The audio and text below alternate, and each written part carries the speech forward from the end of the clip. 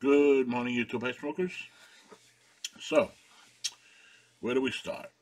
About a month ago, maybe a little longer, maybe a little less, I received a phone call,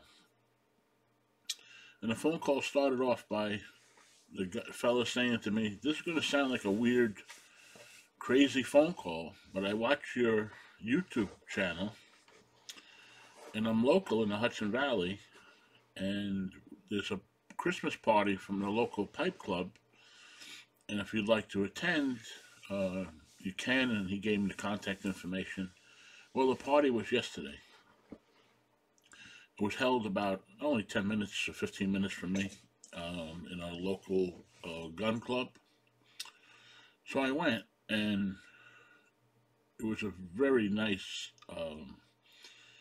nicely set up. It was like a mini pipe show. There was about 10 tables of people selling pipes.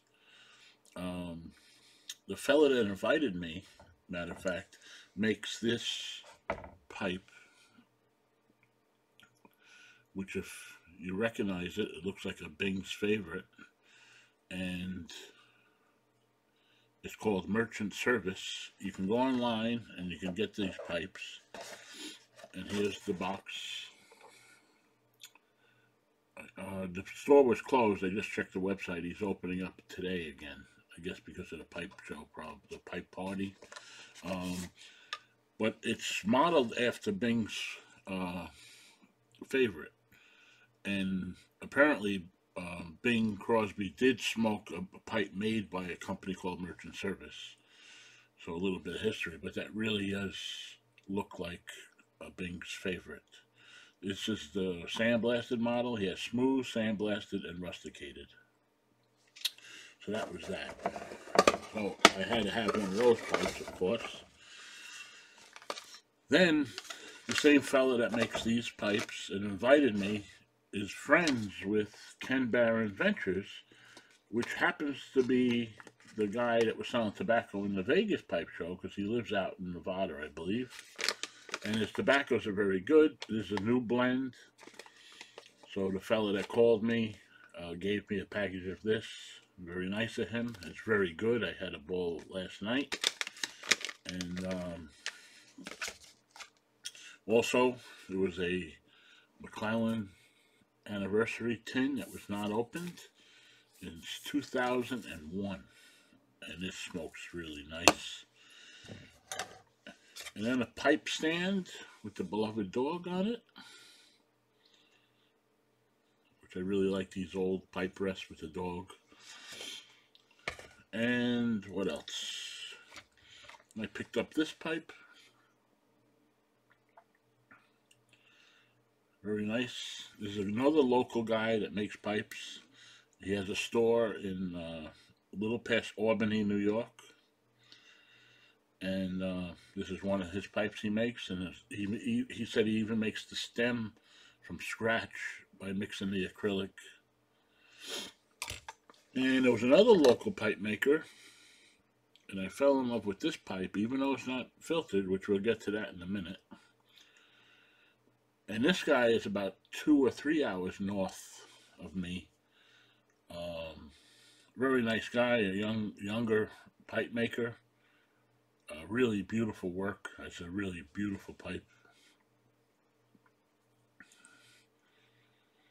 And but once again, no filters at the pipe. They had the guy that runs the pipe club, I think, he has a history and a connection to K. Woody Pipes, and he makes pipes under the K. Woody name. And he's also local and is a pipe maker about an hour from me, where he makes pipes under the K. Woody brand. S.W. Frank is what he goes under, and he has the new release of a K. Woody pipe, and there's a whole history on the website, which I'll put a link in the bucket. And they're really good. I mean, it was really a nice. They had food. I couldn't stay for that. They had liquor, soda, coffee. There was a fireplace in the place. It was just a nice setting. Everybody's smoking their pipe. I met another guy that knows me from YouTube, who, matter of fact, is local. He has a business only like a mile from me. So I finally met him. Another guy came up to me and said he watches my YouTube videos, and he's local. So I may join that club. There's no charge to join the club, and they meet first Wednesday of every month, which sounds like a nice thing. And but once again, the old filtered pipe question comes into play. No filters there, except for there was the guy I bought this pipe from had some medical pipes, and these are filtered. So, other than that, there wasn't a filtered pipe in the house. So it always begs the question. It bothers me so much. I mean, there's some really beautiful pipes that are not filtered, that, like this one, I forced myself to buy because I really love the pipe. And I've been looking at it. There's no way I can convert this easily. I might be able to convert it to 6mm somehow. But, so I'm going to revisit smoking a pipe without a filter. There's got to be a solution to this problem. I know we went over this ad nauseum, but with all the pipe smokers that were there last night, I'd say there had to be a rough guess 60 people there, I'd say, all smoking non-filtered pipes. Now, somebody in that room has the same chemistry as my mouth. Same tongue, same everything. So if they can do it, there's got to be something to it.